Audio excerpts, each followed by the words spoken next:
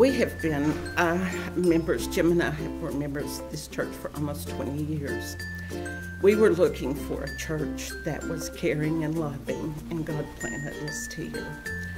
And last year, 2020, I know was difficult for everyone, but it was extremely difficult for me because I lost the love of my life. For 58 years, it went to be with the Lord. And this church has been our extended family. It's been our lifeline. They brought me food. They took me to the hospital to visit Jim. They have reached out to me in so many ways. The choir and you, Alan, were just so good. You were Jim's cheerleaders. You always encouraged him to keep singing, and he did until the end.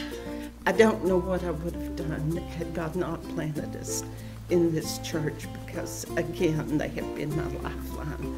God has given us so much grace upon grace upon grace to get me through this year. My journey's not complete. I'm on a different road, but I know who will guide me, who will be with me. And when fear and ugliness of loneliness appear, then I know that my God will take me through it. I go to His Word, and He tells me that I'm never alone, that He was with me till the end, and therefore I know how to trust and look to Jesus for all my needs.